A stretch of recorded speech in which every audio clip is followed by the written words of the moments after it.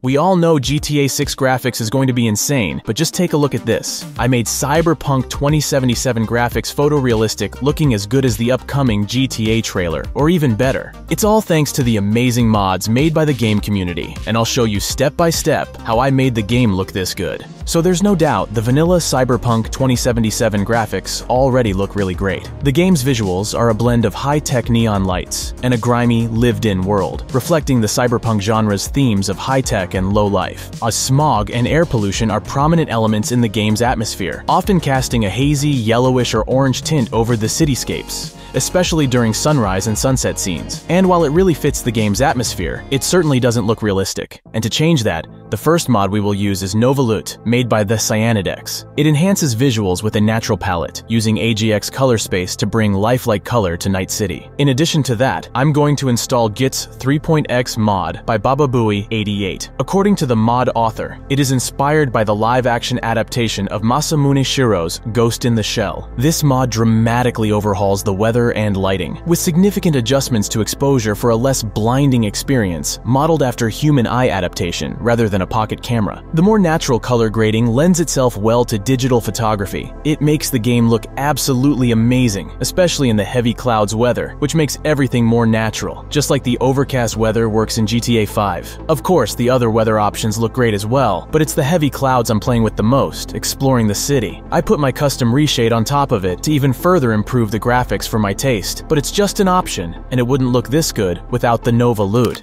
To be able to change the weather at any moment, I use a very handy mod named Weathermancer Weather Select Menu. As the name suggests, you can change to any weather at any time from the game's menu. It can also be used to reset or fix the weather to normal 24-hour changing weather when the game gets stuck on just one weather. Next up, we're going to change some textures to real brand ones. Blade Runner 2077 Proxima Edition mod is exactly what we need to make it possible. It is a massive overhaul of game textures, creating a Blade Runner universe at every turn. So now we've got ads of brands like Coca-Cola or Taco Bell spread around the map. The mod has been in development for a couple of years now, and at this point, I cannot even imagine how exhausting it must be making this and releasing so many builds. This is one of those mods that I find myself not wanting to play without, since I feel it adds a certain depth and atmosphere to the environment, while still feeling like all the changes the author made truly belong there.